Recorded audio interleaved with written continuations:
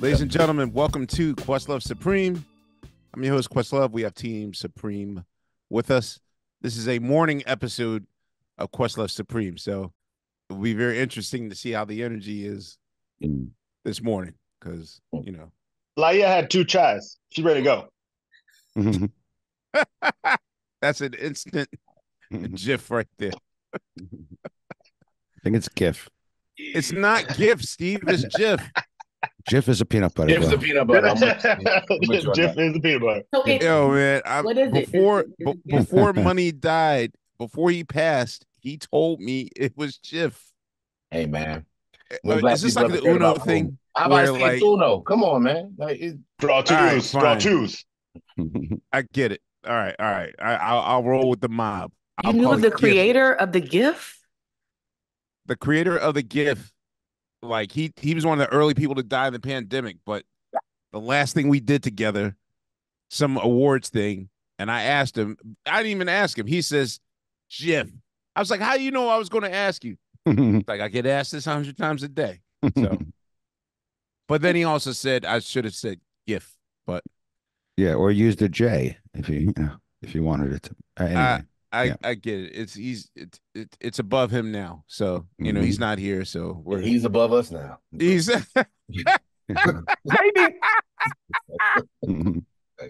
oh God. All right. So Bill, how you doing, man? New boss. Hold Bill. on. I just Googled. It said he called it a GIF with a soft G. Choosy developers, he said, choose Jif. This was, of course, a play on the peanut butter brand Jif's line, choosy mothers choose Jif. That's all. And the internet never lies. So I'm going GIF. I'm fine, by the way. Thank you very much for asking. Well, yeah. And thank you. And Steve? Yes, I'm good. Fonte? I'm good, man. I'm good. Been working. Me and just did something. What are you working on? I don't know how much I'm at liberty to say, so I'll let William. Bill. I'll explain. What had happened was. Tell us what had happened was. Fonte and his producing partner Zoe have created a jam for the children that will air sometime in September by a very famous, fantastic artist. It actually films on the Strizzy. It films today, but we're not allowed to say who that person is, other than it's going to be awesome. Say wrote an Elmo jam. Yeah, I've been writing jams. I've been writing jams. You're living the dream. Anyway, ladies and gentlemen, I will say that our guest today, well, it's an understatement to say that she is a monster talent, as talented as they come. She's an unworldly singer. You know, there's people that ooze with charisma. Our careers are borderline neck and neck. So since the roots have been, except you like 20 years older, but that's okay. Yeah, but like I just started late. If my memory serves me correct, whenever the Roots would come to the Bay Area, I believe that this person has been kind of a presence in the entirety of my career, and even from the first moment we've laid eyes on her, like just absolute charisma. Like she owned the stage, and that's something that you can't find anywhere. And pretty much in entertainment, like that's a special gift. As of now, as we speak, her 11th album entitled Good Life has just been released. By the time it gets on the air, it should have been out by then. So in addition to a Grammy Award-winning music career in multiple genres, she's also an actress of stage and screen. Don't forget, an author, an educator, and an advocate for others.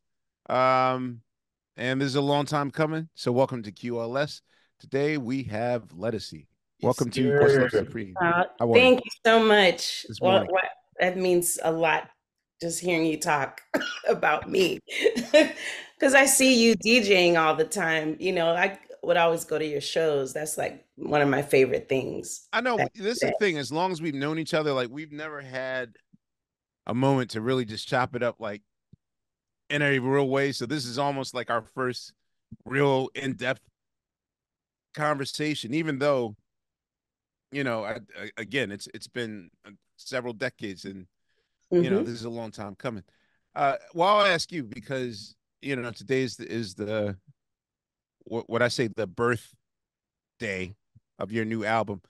Do you still get excited about these things as if it were like your children out in the world, or like do you still get like butterflies and anticipation and excitement of presenting it to the world?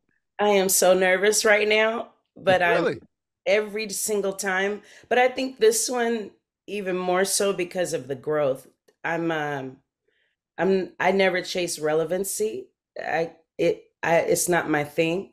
I love growth and perseverance and history more than anything. And so I'm always adding colors to my version of whoever I am in that era, and hoping for people to see another side of myself that I never get to show. So this is another side, and kind of full circle, coming back to the root of feel good music, like when I started, So this one I'm kind of grown, and I don't care what people think anymore. I just want to put feel good out there. I think we needed it. I needed it. And what I'm nervous about is, after 3 years of work, is it enough? Yes, it is. So I'm so glad you said that, because right now we're going through a cycle. I mean, you'll be maybe the 4th or 5th artist that we've interviewed in which their product is kind of a direct result of whatever they learned from the pandemic. This restart thing, like it had with Brittany Howard, and also with Kareem Bailey Ray. Yeah. Like, you're seeing these artists who kind of had either a pivot or a transformation, or they got to know themselves better, did a lot of self-work, and the creativity that normally went on their product before 2020 is not the same way as it is now. So would you say that for you, that's also the case? I think I'm a chameleon every album, though. I've always been different every project. I think I did a complete pivot by doing Ledisi Sings Nina. Right. When I'm an R&B, you know me as an R&B artist, but I sing classical and opera and in French and Italian, but I never get to show that in R&B. So to me, it's like, for me, it's how I feel. And a lot of it has to do with ownership, being my own, under my own label and doing my own thing. So I've never had that. The pandemic only pushed me forward to be more active in socially active online and talking to people. Before, I was more like just putting stuff out and going away. This is new for me, actually, talking to people more. Wait, so you're not an engager? No, I try to be. I've gotten better. 2020 taught me that. I have my own podcast. I started talking more to my friends privately, but then I'm like, I might as well put this out and show people that I'm talking, No one knew anything much about me, but you seeing me around, you know what I mean? I'm like the Ledisi's at the show. What is she doing here? You know what I mean? Well, you know what? I missed the podcast. Yeah. See, for me, I would have thought the opposite, because when you're on stage, that's another thing. You do, but when you're on stage, you do this like 0 to 100 in 2 seconds, and I'm not even trying to blow smoke up your ass or anything, but literally, like, charisma, connecting with the audience, talking to the audience, engaging them, telling jokes, talking about your life, like, that's a hard thing to do. Like, I avoid it at all costs. You know what I mean? I hide behind a drum set. I hide behind turntables and the internet and all these things, like, where you have to be out there. And I just naturally thought, there was one show I saw where I was like, I will be none surprised if, you get an Oprah platform, just the way that you were doing one-on-one with your audience. But it's weird to hear that in your personal offstage life, that you're saying you're an introvert, sort of, or were. I'm a little bit of both, but more so introverted, really shy. But stage, though, I think of the audience more so. I don't think of myself. I think of them, and making time and moments to come to the show and entertain them and be honest and authentic, because I wouldn't want to pay for that. I then put myself in their position. Right. What would I, if I'm sitting out there watching you guys, I want to be like this. You know what I mean? I want to feel something. So if I'm standing there like glue, just letting it dry, it's just boring. So I always put myself in the audience's position of coming to see me. And what can I give back? You know, I'm sorry, my phone is just going crazy. It's record release day. You're allowed. Yeah. I say for every ding you have, that's congratulations.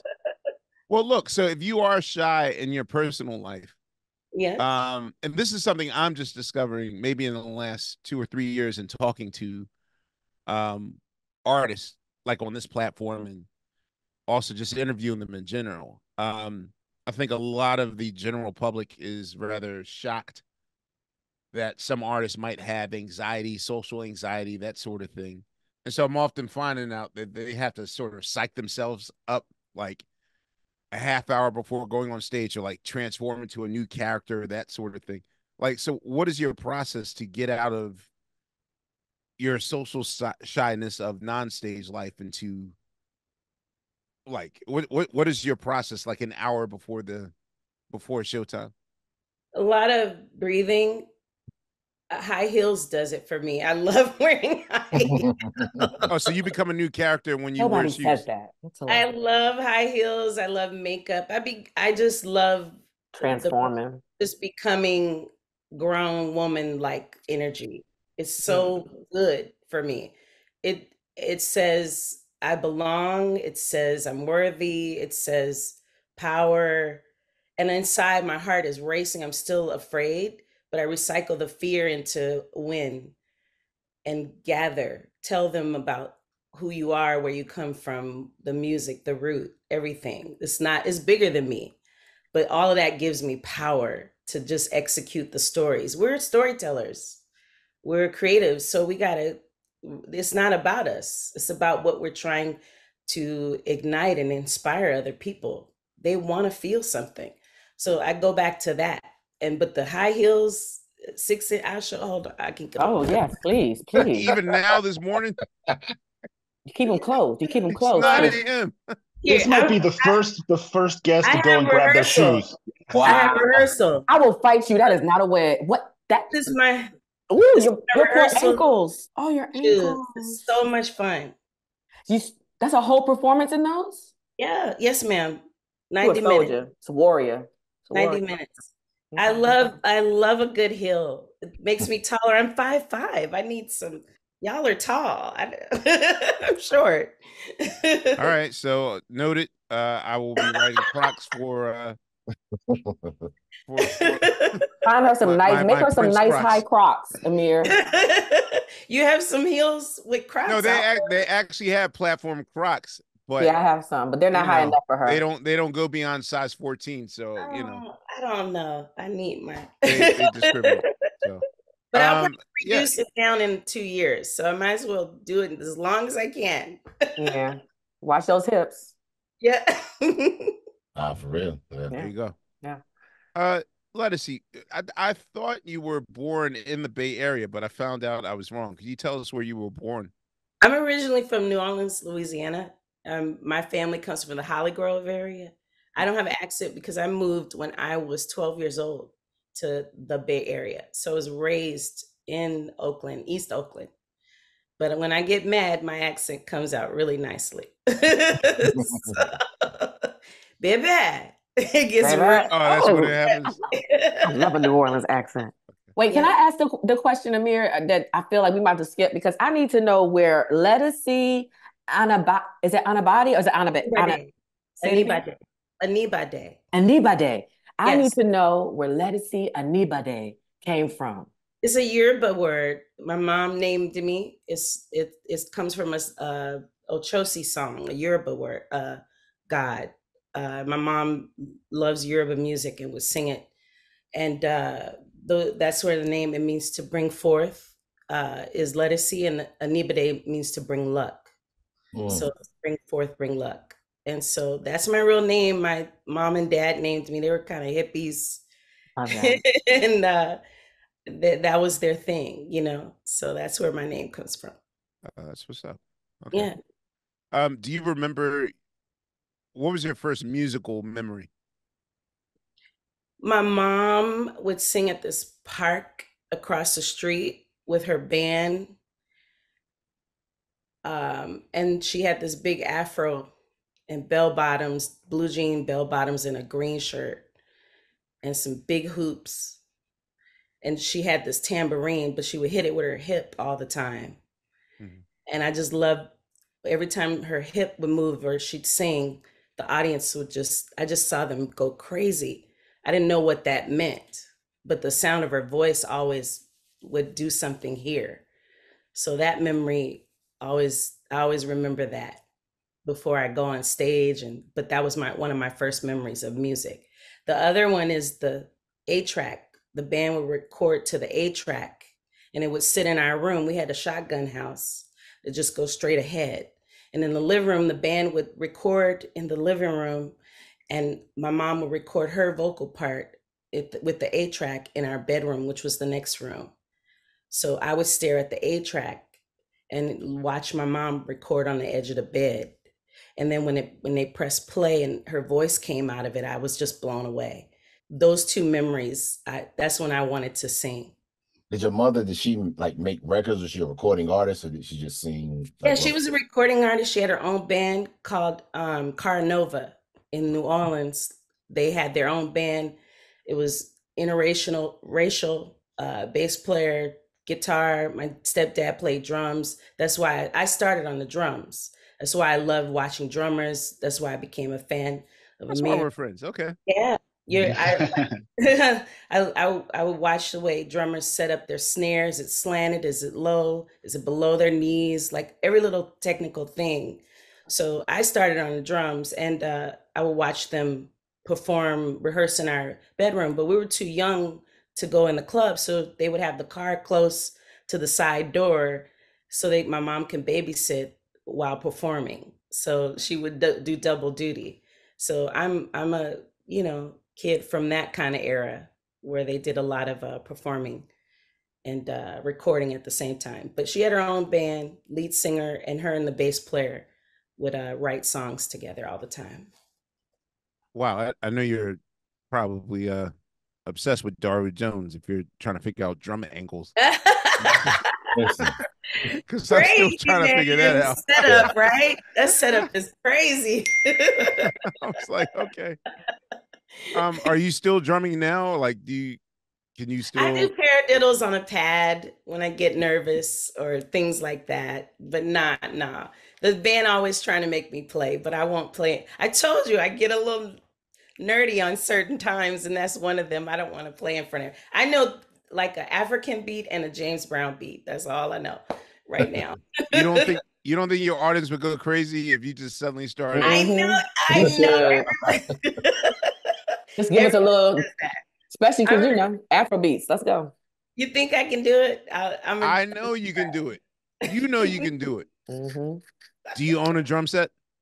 No, I think when we get a bigger house, I'll get one. But right now, I'll wait. I have a Rhodes. It's right there. I'm sending you a drum set. Really? What? Well, yeah, you're also helping me because I'm a hoarder, and yeah, the less boxes I have. Well, if you send it, I'll practice and then I'll play and record. Oh, I'm not bullshitting you. I'm trying to get rid of these boxes. I'm giving you a drum set. So. Well, thank you. I appreciate it. I love the drums. I've started more. My monitors, Ahmir, the rim shot, the snare and the kick, and my vocal. That's it. That's all I have in my monitor ears. Everyone's like, "You're crazy." I'm like, "I need the beat."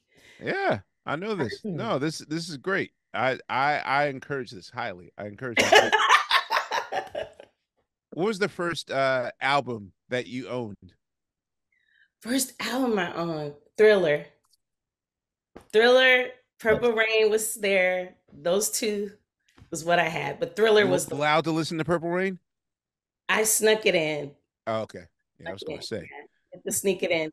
I think we've had one guest on the show that was like freely allowed to listen to Prince in their childhood. Like Prince wasn't contraband. After the movie, they let it go because we had saw the movie. It's a wrap, you know. But Thriller was the one. That was okay.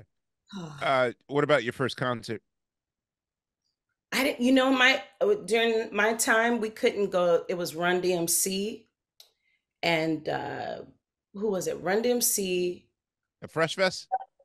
It was, yes, we couldn't go. I couldn't go. My parents wouldn't let us go. So I had my little General Electric radio and I would just play the cassette on the porch and just listen like that. And pretend. And pretend like we were there. But I didn't go to a concert until I was in college. And the first concert. What? Yes. Had never been to a concert. My first concert was Diane Reeves opening for George Benson. Wow. At the Sonoma, up in Sonoma somewhere. It was a date. This guy took me on a date. That's how I got to go to a concert. Crazy, right? It's funny you said that because for some reason, 3 days ago, what was the song about grandma? Better Days. Better Days. Yeah. Yeah, like I don't know why I had this need to hear that song. Like it was always on radio when I was in high school. Really? Wow. Oh my God. I forgot there was a time in which like Diane Reeves had like the #1 song on Power 99. Like and that was the thing. That also it was like that record and also kind of Piano in the Dark by Brenda Russell. Oh yeah, Brenda Russell. Yeah. Kind of era. Those well, that still gets played on like Piano in the Dark has traveled to, well, I don't call it yacht rock radio, but whatever, like yeah. Wherever, when you're in CVS at 3 in the morning. It's one of the best albums of all time. It is. Brenda Russell album. It is. Tell us about your musical development. Like, do you have any siblings or is it just you? I have an older sister, a younger sister, and on my dad's side, I have 11. I have 11 and I think I'm 12. I'm 12 in there in that mix. So that's 12. Sorry. I had to get it right. I know you're interviewing, but I wanted to ask you about when we did the VH1 Anita Baker. Oh, I'm gonna get to that. I'm sorry. That is all right. Let's just have it now. Let's go. I'm skipping. Yeah. All right. I'm trying to ramp up to this. Perfect segue. Because as an artist, the two things that I look forward to most in life is when someone puts me onto an album that will later like change my life and all that stuff. So, I mean, I've had that a few times. You know, like Jill handing me her record. Oh shit, Fonte handed me his, you know, the Little Brother album or that record, Bilal or whatever. But the only thing that tops that for me is when I witness a Star is Born moment. Now we're doing VH1's it's not Women Who Rock, it's Divas. Is it Divas? Was it Divas? I think I can't remember.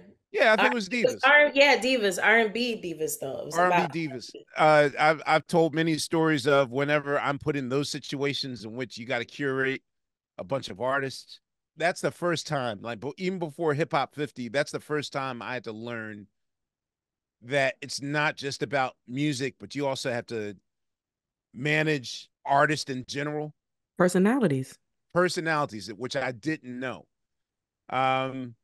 Now, the first half of this story kind of isn't mine to tell. With seconds left on the clock, and when I say seconds left on the clock, I mean, you know, in TV world, one should at least thoroughly kind of, you know, at least have a minimum of 3 hours of working out kinks and whatnot. I mean, we probably had all of 27 minutes before we started taping. And, you know, we have a giant gaping hole of space left that needed to be filled, which is who's going to now sing Sweet Love. Now I realize that, yeah, you're telling the truth about your shyness because you kind of was Sandra there as well, or was it just you? It was just, it was me and Sandra. Yeah, because I had never done a tribute ever on television. That was like the first. Now, First one. correct me if I'm wrong. What were you initially there for? I was initially there to sing with another artist, I think. Okay. I'm trying to remember. Shirley. Was it Shirley? Shirley Jones, I think. Oh, Shirley Jones. That entire day was, after that moment, it was the most surreal moment of my life. Jones. All I remember was Sharon Jones. Sharon Jones, yes. Okay. What I do remember was I didn't go to you first. I think I went to Sandra. No, you went to Marsha, right? Was it Marsha? Oh, you went to Sandra to talk to her. Yes. Right. I mean, well, she was there in proximity because she was also like there. Were you there to watch the rehearsal? Yeah, we were trying to watch rehearsal, and then we got kicked out of a room, and we went back to our dressing room and stayed out of the way, which is what I love to do. Because I'll go. Wait, I don't know if I ever shared this part of the story. The initial plan for that moment was in motion. Like, both artists were on stage and rehearsing their parts and whatnot, and then the moment. This was the craziest rogue moment of all time I've ever witnessed an artist do. And I'm respectfully recapitulating the story. So you are so respectful right now. I can't even understand this story. Glad you are. Look, you are so respectful. I'm losing my mind. I'm like, I need to get the less respectful remix of the story. Look, I know that we're about that, but I've already been roasted by another artist. You gotta be careful. By her other group members. I was the whipping boy, and I had nothing to do with it. You know, again, it's above me. But anyway, the whole point was that there was a moment right after the bridge in which the song started to go rogue, and Anita Baker decided that this moment's not going to go down.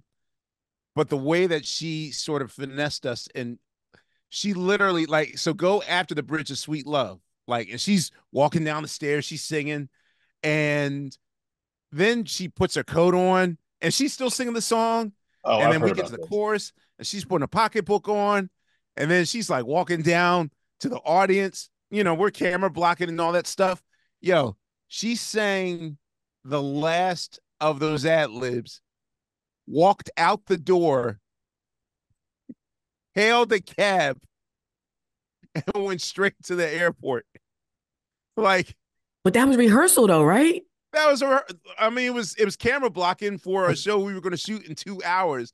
But I've never, like, the average person would have been like, hey, stop the song, guys. I appreciate this, but I cannot do this. I'm leaving. Goodbye. She didn't do that. Like, she literally sang the song, and then, like, the way Mr. Rogers, like, puts his sweater on and she put her coat on. Did you see this, Ledisi? Did you see this? No, I wasn't in the room. We were kicked out way before the song even started. Oh, you were kicked out. They wanted. I got it. It was a lot of drama. But seriously, when she, I think at one point she had gum in her mouth like this, like she put her pocketbook on and all that stuff, and but still doing it verbatim. Sweet da sweet da, don't nobody know. And then she was like in the vestibule. She left the theater, still singing with the microphone. Love that, Ahmir. In the vestibule. And then she walked out of the Hammerstein ballroom, and I'm looking at Nelson George like, wait, what's going on here? Wait, James. Wait, James Poyser. Hang on. Wait, James, stay. Make him stay. Oh, wow. James. Yes. Were you with us? Were you with us for VH1 Divas? Old man brain. Anita. Shut up. Do you not remember that moment? I think I do suffer from old man brain. Actually. I think you know, James, that you're just afraid to. Good call, James. Good call. Wait, I think I remember hearing about this. Oh, was I there? When she sang and she was walking out the building? You not playing keyboards. Who else would play keyboards? Yeah, I don't know either. I can't. Ray Angry wasn't in the loop like that. It was you were definitely there. It was a long time ago. Maybe it was Omar. It was. I do. And yes, sound. Oh yeah, I do remember that. Wait, what? I feel like I'm feeling like I'm having a little boy that cried wolf moment. Because he needs a witness, James. The way that Anita Baker left the stage. Yes, I never. I never seen Yes. someone He loves you. walk off the stage, still singing, Yes. grab her coat, still singing, her pocketbook, chew a stick of gum, and literally ad-libbed herself into a cab, went to the airport, and I asked Nelson George, I'm like, wait, what happened? And he was like, she went home. And I was like, she left her luggage. Like, she literally. I do remember that. I distinctly do remember that. Can I just say, when you asked before, when they said the room started buzzing around that she left. Yes. And we were backstage going, what's going on? And they were like, no, Anita Baker left. I was like, what? I wanted to meet her. Why did she leave? She coming back though, right? They were like, no, she's not coming back. They're trying to call her. So and when you came to my room to ask me about singing it, when you finally showed up, I was like, why is Questlove coming to my room? What'd I do? And I thought I was in trouble. I didn't do anything. And then you came in and explained we need. So here's the thing. I can just see him now. But this is the thing I didn't tell you, is that after you asked me, I called AB, Queen Anita Baker, and said, can you please come back? We would love. Wait a minute. And yes, she said, even after you asked me, because I felt, I love honoring our greats no matter what. And if you ask me to do their song, I always call them and say, hey, I'm going to be performing your song. That's just something I do. But I felt weird a little bit. So I called her and said, hey, are you all right? Just checking on you. She's like, I'm fine. I'm going home. I was like, she didn't without tell me her luggage. She didn't tell me what went on. She didn't say anything. She just said, baby, I said, well, they're asking me to sing your song, and I was hoping you would sing it. And I hope she wasn't thinking that you put me up to that. That was just me saying, please come back, because it's VH1, and it was the kids to see you, And she was like, do a great job, honey. You're going to be great. But I'm going home. And that's all I heard. And I didn't ask her what went on. It was none of my business to know. My job was trying to get her to come back, and because I knew a whole nother generation wanted to see that, because she hadn't been on television a long time. It was a big event to see that. Hey, P.S. Just real quick, because I know he's going to try to get out of here like Peter on the Family Guy. James Poyser, can we get your commitment to being a guest on Questlove Supreme in the next 2 months, please? Don't you mean Homer Simpson? Oh, Homer Simpson. I'm sorry. You're right. Wrong guy. Slow-mo exit. Do it again, James. How much y'all paying? The same thing. We're going to pay you the same thing we paying Ledisi. We're going to pay you the same thing. Promise. Wait a minute. Didn't James do an episode already? No, he was a sidekick. Fred Hammond. Yeah, I was a sidekick with Fred Hammond. When he was in his Sam Ash basement, remember? Right. This is special ed. We don't get no James. I'm glad James was there. At least there's this sort of rosy ending to this thing. And the whole thing was that when I think Sandra was next to me, and I asked, I see, Sandra, I think she said, or someone from your team was like, oh, Leslie knows that song like the back of her hand. She will kill that song. I'm an Anita Baker fan. She's also one of my greatest mentors and friends. I love it, AB. There might be things, to me, every artist has a thing. They have their quirk and what they need and require to be comfortable. I don't know what the situation was. I'm just saying everybody got a thing. They got quirks. But you wasn't even going there with this conversation. What was your original? I wanted to know, for Ahmir doing that kind of show, it was so massive with so many women, iconic R&B, like it was R&B and soul that night. You know what I mean? It was huge for me. And I wanted to ask him, having that control over that kind of playlist and all these artists in one room, what was that like for you? How stressful? Well, you answered it, but that's why I wanted to bring it up, like, because that was the first time I saw him come out of being the drummer to being like a conductor, a ranger, a whipping bag. You want to know something funny though? Want to know something funny? That was the second most stressful moment of the night, because I had another situation backstage with a Motown legend,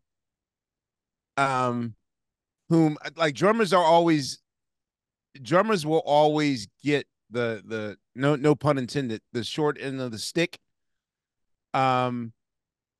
Mainly from singers who now I understand that if there's certain insecurities sort of lying under, it might come usually when a person wants to micromanage tempo or that's not right. There's another issue at hand, that's not about this song's too fast or you're playing it too slow. So, I was dealing with another drama with a Motown legend that just kept decided I was going to be she browbeat me, and she did it something so smooth. Like I'm drumming behind her, and at one point she sings something, sings the chorus, and turns around and says, "I'm gonna kill you." Oh no.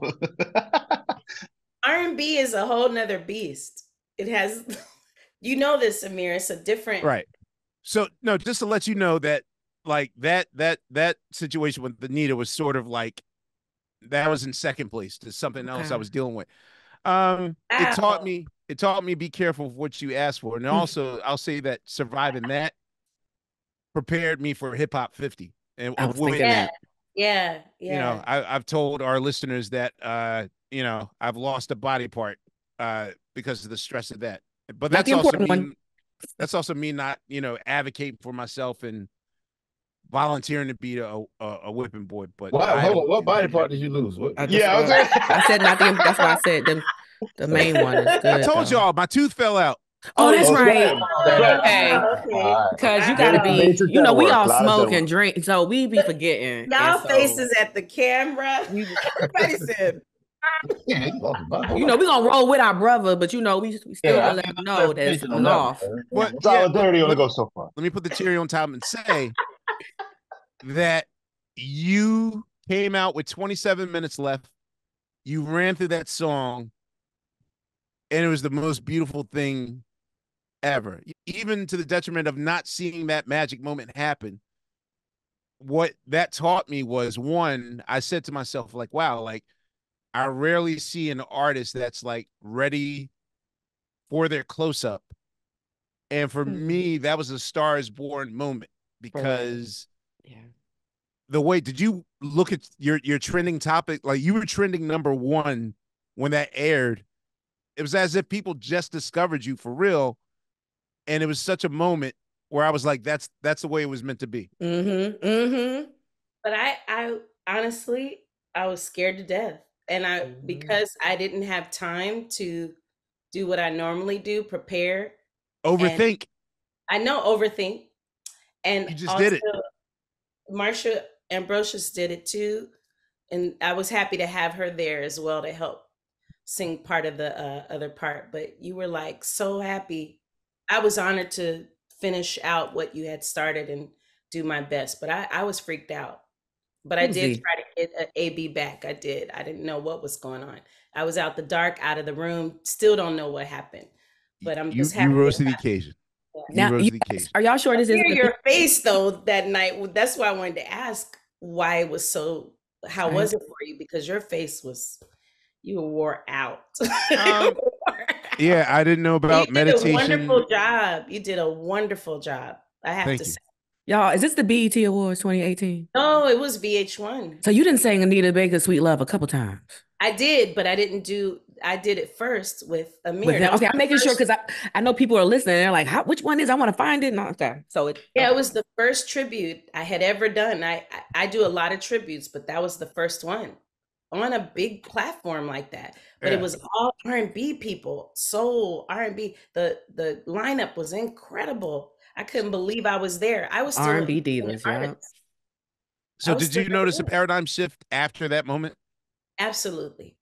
Tell me about it, because I still maintain that, one, you trended the entire night it was on, and just reading all the comments, like people were really engaged with how you handled it and they loved it. So what happened after that moment? My shows got bigger. More people started wanting to know more about me, but I wasn't really social. Like I said earlier, we didn't have enough of that. I didn't even know what trending was. I was too busy surviving as an independent artist, you know, but I noticed in the club environment, more people were coming out to my shows after that. And there was a level of respect. But I also got called to do more tributes. So it kind of opened the door for that, which I was like, what is going on? And it was that. Who are your North Stars in terms of you know, who you look to as far as like your vocal idols, or like who do you seek inspiration from? I wanted to be an opera singer. So Leontine was one of the biggest. Dinah Washington, because there would be no Aretha without Dinah. She was a big influence for Aretha. And then of course Aretha Franklin, because she could sing. She sung everything. And I love, my mother was a huge influence. It starts at home for me. She had the most beautiful soprano voice, and when she had cancer in the throat, and she survived it and won, but her voice got lower. She was worried. I said, Mama, you could sing a good old alto and tenor. You'll be fine, you know? So, but she's one of my biggest inspirations, is my mother, because without her, I wouldn't have been introduced to all these other vocalists. And I love Patsy Cline. She's another big voice, storyteller. We forget country is like, not that everybody's having that country talk. I've been on it. My mom listened to Willie Nelson and Bob Dylan. I was like, Mom, they can't really sing? She's like, it's the stories, you know? She's like, the stories are the thing. So I was the nerdy weird kid that liked all the opposite. I didn't start in the church. I got the church stuff later when we moved to Oakland, and I met the Hawkins and Daryl Coley, and learned that Daryl. Did you go to their church? No, my mom did. She was in their choir, so I would visit here and there. But I wasn't a church. I'm not a church girl. I love the nerdy. Wow. We were raised Catholic, so we were momo me momo. You know, we didn't do all the squalling. I learned all of that because Tremaine said, "Come on, baby, squall." And my mom grew up Baptist, so I heard her voice. That's where I got it from. Do you know what I mean? I'm the Tremaine Hawkins. Yeah, she taught me how to do my first squall. She was in the studio. You go like that. What is a squall? Yeah, all that. You asking for it early in the morning. I ain't doing that now. But if you know Tremaine, have you ever met Lynette Stevens Hawkins? Oh, absolutely. Met her as well. What's she like, man? Like, just listen to all her records. Like, you never see press on any of them. So she had her own church, so they're really quiet, you know? They're nerds like, well, I can't say like us, but yeah, I guess they like us. All right. But yeah, I can't. Okay. But yeah, they're really quiet. You know, people who love the music and they keep it there. They love being private as well. Not all of us like to be in the front. I'll say that the number one scene that I really regret that I had to drop. What? In Summer of Soul was, I mean, yes, they talked me off the ledge and I put Oh Happy Day in, but really there was there was a solo between Tremaine, Walter, and Lynette when they were teenagers. When they were you know, like 19 years old. So that's one of the scenes I had to drop. Yeah, so I wanted to give you that $1 billion check, but you didn't say anything, so I just wrote it off. No, dang it. You know what I wanted to say? You know what I love about Summer of Soul? But Luther Vandross is a huge influence. Why didn't you put Luther? Oh, that's such a good question. Because Luther was an 18-year-old nobody, air quotes. Nobody taped it. They didn't record it. A local singer, and they were like, "Well, we're running out of tapes, so you know that local Harlem band with Luther Vandross and Fonzie Thornton, and practically Luther's whole entire crew from Listen to My Brother." Oops. Well, the weird thing was the same people that shot Summer of Soul were also the same people that shot the pilot of Sesame Street. And so to them, Luther was just like, Luther was the first musical guest on Sesame Yes, Street sir. because of the band he was in, singing about the number 20. Right. So to them, he was just like a local Yoko and local Yokel. Oh, okay. Yeah. Okay. They real Okay. close, them words.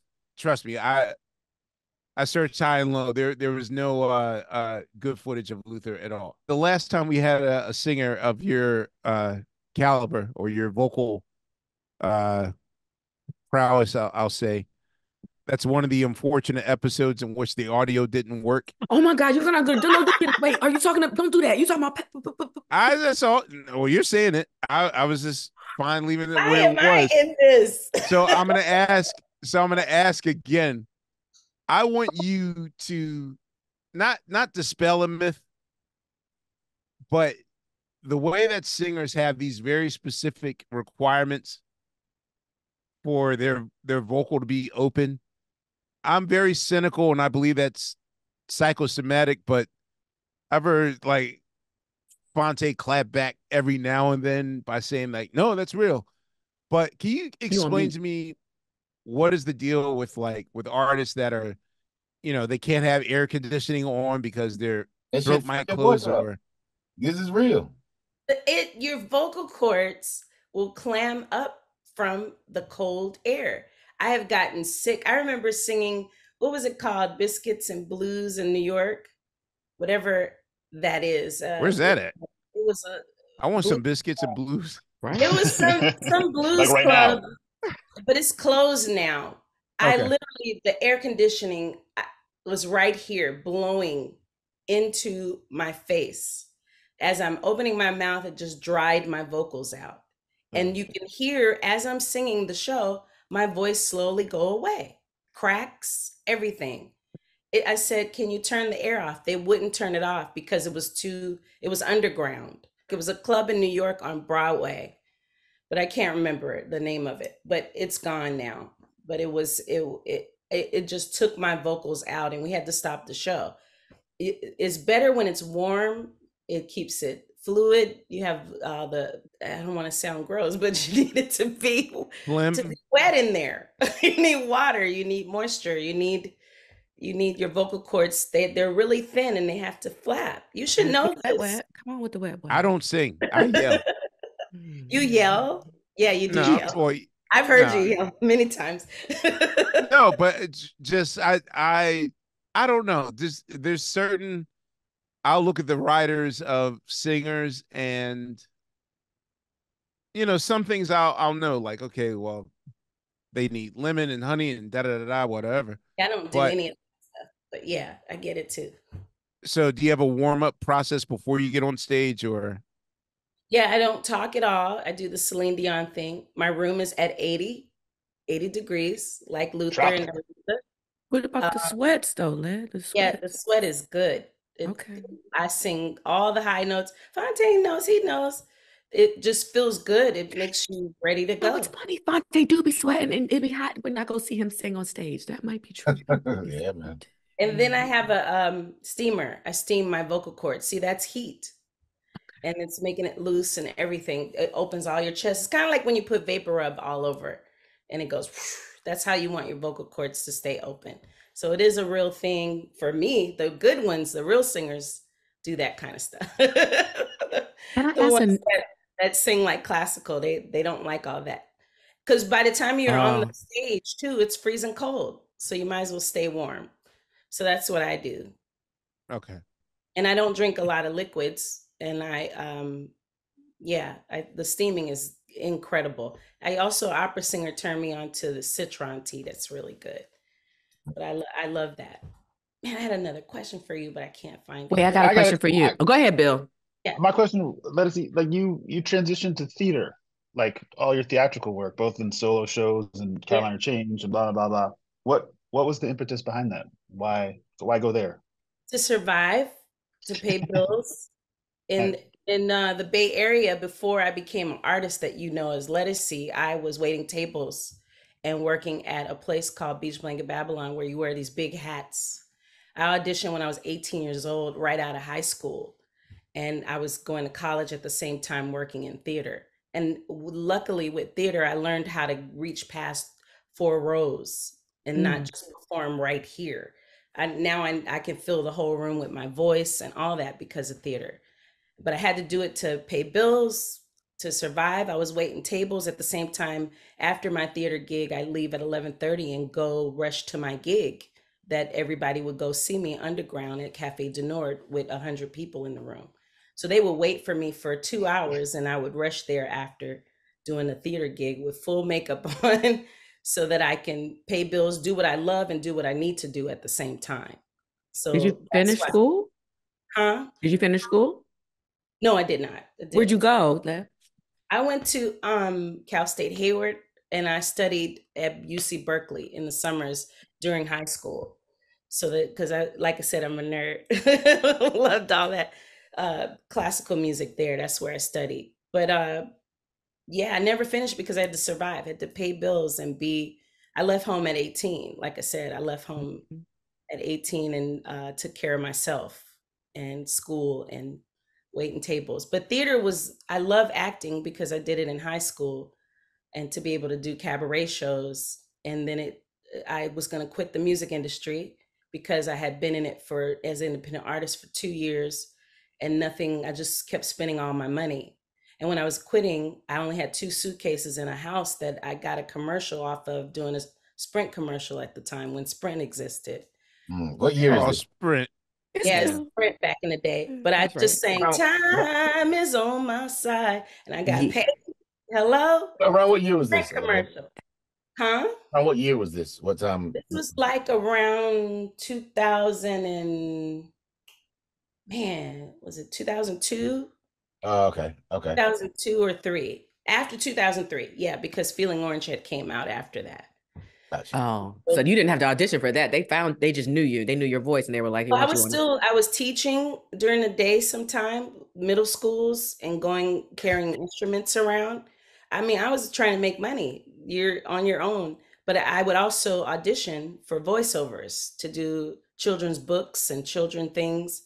And I ended up getting that Sprint commercial that way through someone who, hey, a friend of mine needs a voice for this. I didn't know what it was for. I just sang it. And then the little checks start rolling in. I was like, hallelujah. So I had checks. The best checks there are. Oh my God. Residual checks. You know, that's how I made my living, was teaching and waiting tables, and it's crazy, and doing gigs late at night and cabaret shows. Yeah. So first of all, that means that I feel like people act like the first time they saw you on screen acting was I want to say the Nina short that you did, the 4 women. Yeah. Right, with shout out to Lisa Cortez and Gabby Sidibe, right, who were behind that. But for you, talk about that. I wanted you to talk about that because I was like, did that come first and then the Nina album? Like, you and Nina got some things going on. Well, the first, Gabby was inspired by my Nina Simone tribute that I did with Black Girls Rock. Okay. So that was the second time I ever been on television, was doing another tribute. And I came in saying, I want to be Peaches. I was like, I got to do the Peaches part. And they could have kicked me out. You know what I mean? But I was like, I knew what part I wanted to sing. And it was me, Jill Scott, Marsha Ambrosius, and Kelly Price. So I sang Peaches, and then Gabby said, the writer and Gabby and a couple of producers, they were saying they were inspired by that, and they wrote me into that short. And they always wanted me to play that role later. And years later, I would meet Gabby just in passing with Lee Daniels hanging out. And she said, I got a part for you. And that was the role in the 4 women short that we did. It was amazing. Gabby's a great director. Oh. That debuted too at Black Star. Shout out to Maori too. Yeah. Dope. So I loved it. I loved it. Yeah. So speaking of which, can you talk about the moments that led up to you playing Mahalia Jackson and Remember Me, and what that was like? Wow. Mahalia. Congratulations, by the way. Thank you. I said no to that role a couple of times, but I love why did you say no initially? Because I did it in Selma, you know, the little snippet I did, and I wanted to, so many other people were doing it, so I didn't want to be a part of that, you know, the Mahalia thing, because I already did it. And there's another role I wanted to do one day. So I was just waiting for a bigger debut, you know, but I love the director so much. Erica, the producer too. I mean, the whole team. Erica is amazing. I just wanted to be a part of it. After I met them, we met on a Zoom, and I said, "That's it. I got to do it." And ended up doing it. It was amazing to dive into Mahalia. We had so much in common, like being from New Orleans, but transported into another city, and then trying to come back to pour into New Orleans. And it was just amazing role to sing, but it was enormous because you have to sing gospel music, and they don't play at all with anointing. You know what I'm saying? So it wore me out, and then I had to gain a little weight because the director wanted me a little, you know. She said Mahalia was bigger, and when I saw Summer of Soul, I said, "Oh wow!" I had never seen her like, you know, that like move. You gave us her, and I was so happy. My heart, I was like, there she is. And before I did even Selma, I visited her grave. Like I said, I told you I honored ancestors. I was in New Orleans. I said, I want to know more about her. I was researching, and I went to her grave and visited her and thanked her. And then, you know, that's when I got Selma. And here she is again. Like the ancestors to me, they call. I let stuff happen to me. I just do the work and get out the way. That's why I got Nina. That's why I got all these tributes. They just happen, and I don't ask for them. I say no too, all the time. I say no, no, no, and then you have to do the work. Finish the work. Is there a favorite experience? I just wanted to know because you did mention a couple times that you've been called to honor a few times, but I just got to know, like, was there a favorite experience and why? My two favorite tributes I've ever done is Shaka, and it's still Shaka. That Shaka tribute, people are still talking about it. You can go online now. No, I seen it live. I just forgot because I smoked, but I got it. That was years ago, and it's still amazing. Here. That was my favorite only because she was the first person to bring me back out of quitting the business, meaning she was one of the first artists, her and Rochelle Farrell, but Shaka let me open for her and gave me a gig. And that's what made me want to come back after meeting her. Because she's like, you can't quit. There's no quitting. You know what I mean? Just fussing. Talk about that real quick. Like, what was the decision that led up to that?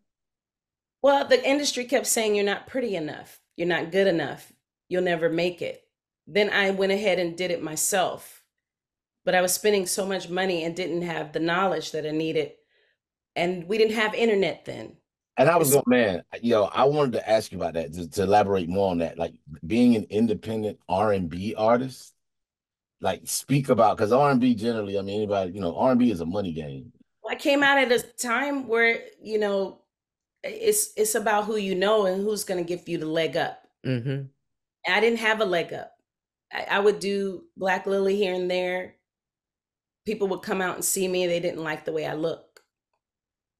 Industry people. Yes, I did Black Lily, invited a couple of industry people. They said, well, she's not a star. Damn, I remember when you came to those phrenology sessions too. Wasn't that phrenology? Yep. I hung out with Ahmir in the studio. That was so much fun. You know what I learned from you? That, Ahmir, I learned from you about simplicity and more about what hip hop does, why the space is so important. And I never forget it. I said, Ahmir said, do less. Less is more. Less is more. And that was my first time hearing that. And I still carry it with me today. But anyway, those things, I would hope to meet people and they would help me or do a gig with me or write for me or endorse me. But really, I just had to keep endorsing myself.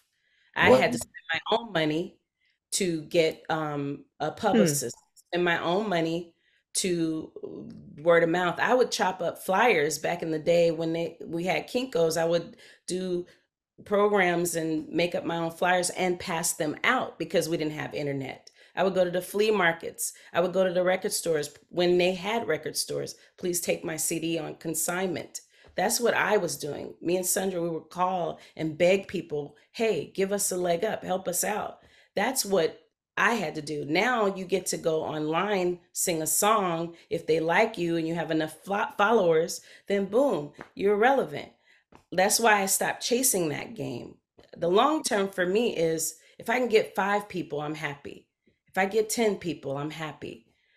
More and more, or artists, I got all the legends. They're on my side. I did it gracefully. I did it in God's timing and not trying to push things to happen. Because not every time I pushed, it wouldn't happen. But I always had to honor them first and say, thank you. Let me sing this song and honor you. And then it brought more people in. That's the only way. And all the things you saw me on is because somebody believed in me. It'd be one person in the room. In a like Ledisi should be here. Because the only person knew me on Black Girls Rock for that 4 women was Beverly Bond and Kim Burse. Wow. All the other people, they didn't have a clue of who I was, but they knew me from being an independent artist. And I know a lot of artists, I'm gonna be honest here, that saw me and could have helped me and they didn't. I was about to ask you how did you maintain your not being angry? How did you maintain? Because like, they weren't. Now these people are singing your praises and they're like, yeah, well, I've been told that you was great. Like, how do you maintain? How do you do that, Led? Is this also why you advocate? Because I know that you work with Naris and the Grammys for artists, and you play a major role into that. Like yes. you've had a hand in these new categories. People don't know, like, you're behind that. Is this why you also entered that area? Because the Recording Academy came out, saw my independent show, said, why aren't you a member? Come be on a panel for Grammy U, the youth. I saw that they were helping the elders with advocacy, with Grammy Museum, and I was blown away because I didn't want to be the industry thing. I didn't even want to be signed to a label. I did it to survive because I was going to quit. But when I did, it opened another kind of door. So when I went in the Recording Academy, all I focused on, not the Grammy, I focused on the youth. You have to. So I went to Grammy U, did all the panels, and talked about my journey, rejection, recycling rejection and fear into winning. Just complete your work and do your best work. And if you get 5 people loving you, those 5 will talk about you and it'll bring more people. And I told them about focusing on their craft and all that. I love advocating because that was me. That's how I got to study classical music. My mom couldn't afford the violin or the piano lessons or the classical lessons. Someone came to our school, said we have free programs. And that's why I joined. So I'm that person now, you know. So let me go back to my question originally. So have you always been that person, or did that take some self-work? Because that moment in knowing that you've done all this work, and now, like I said, people are now like, Ledisi, I've been known. I seen you there. Like but like then hoes didn't want me. Now I'm hot hoes all on me. There we go. Tell me about that. See, this is the part why I love being from New Orleans, because we are prideful people. We know we're dope, but we don't have to brag about it. We remember what happened, but we don't have to bring it up, because what we do is just take the energy and refuel it. It's a faith thing. It's a honor your parents thing. Don't cut up. Don't embarrass them. Don't show off. Exactly. Come on, Ahmir. I know me and your sister are good friends. So it's like we just do our classy work. I just follow the lead of the ancestors. But on the side, yeah, we talking.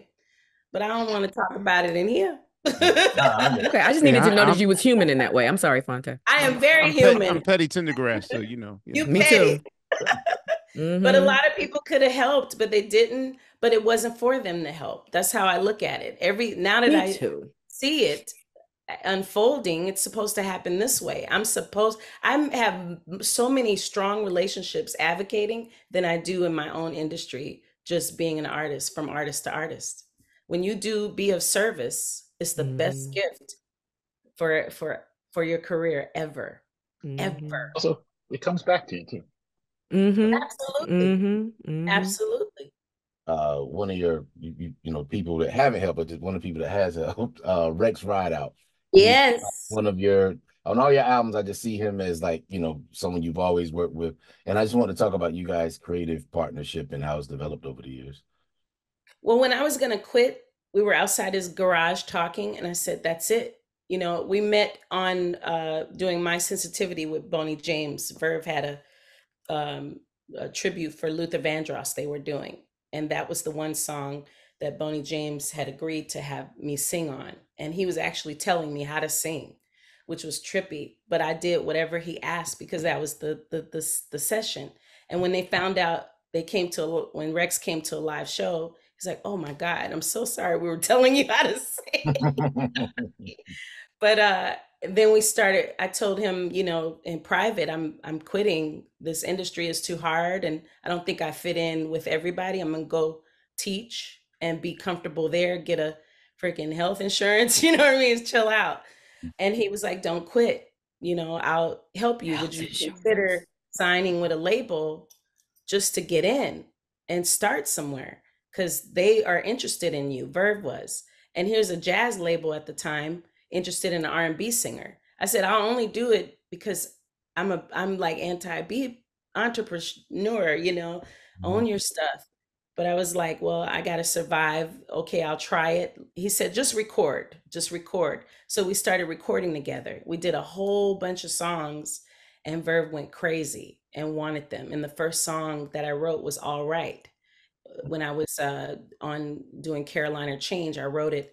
And I was recording in this box on my bed with my microphone because I didn't have anything to cover the mic. So I was singing, this life can make, you know what I mean? Trying to be quiet on the bed. I was such a techie because I interned as a bedroom producing. Yeah, exactly. In room producing. And I was techie, so I was trying to record it right for Rex. So I would send him my vocals and all that, back in the day. And All Right blew up. It was the first song that came out that people got it. I told the truth. I don't know if this is rough out here, I was wondering that if people walk up on you and ask you, because you talk about relationships and self-love and strength and so much, and I'm like, do people walk up on you a lot? And is that a lot of pressure to how do you? Girl, I just need some advice real quick, girl, because I'm in a situation, No, they don't do that, but they do tell me how a song has gotten them through. Okay, that's a little easier, lighter. All Right is the one. They love those songs. The women, I gravitate towards women a lot. That's just what it is. But yeah, I don't get the therapy questions. Okay, good. Speaking of therapy, nice segue. Iyanla Vanzant. What is she like in real life? Because I watched Iyanla Fix My Life, and it used to come on. She is who she is on that show in person. The same person. Oh my God. Direct. And I met her. She was the first time I met her. She said, "Oh, you have daddy issues. You need to fix that." Hello. I just said hello. Ma'am, this is the Wendy's. What are you doing? Okay, we're but in front of a whole group of people. That's just how she is. She's direct, and she's like, you got to fix this. And handle that. I love her though. And I also too I want to ask you as well, doing Black Love with your husband, what was oh no. Yo, yeah, what was the experience like? What was the aftermath? Oh, y'all did Black Love. Yeah, man.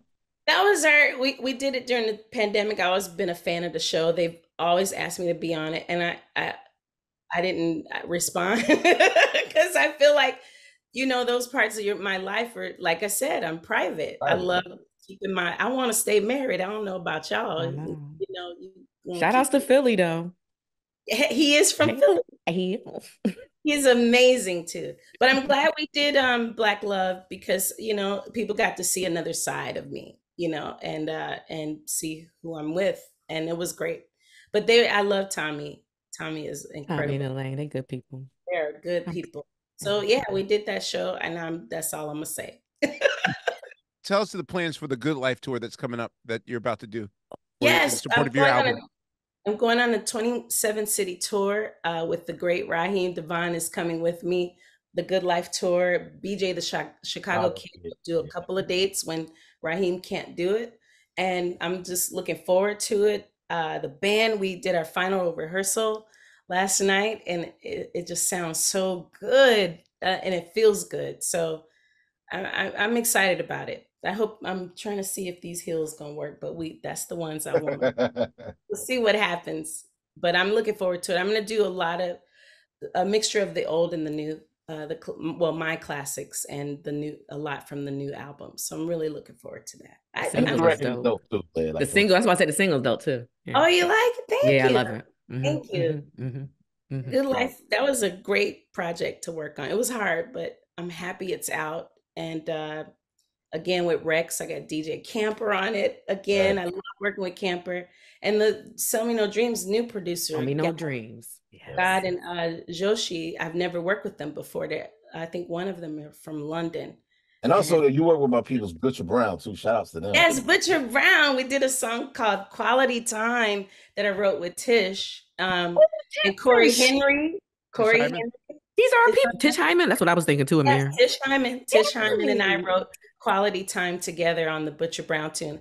I've always wanted to work with her. We've known each other for about 5-6 years, but we never could find a song. So Tisha, I got one. I think this is the one we should get together. I love writing with songwriters. I love sharing. She's been on this show too. I love our little Questlove Supreme extensions. I know we got to go. Thank you for doing the show with us, and No, thanks for having me. Thank you. I finally get to talk to you. I know, right? Crazy. Finally. Long time coming.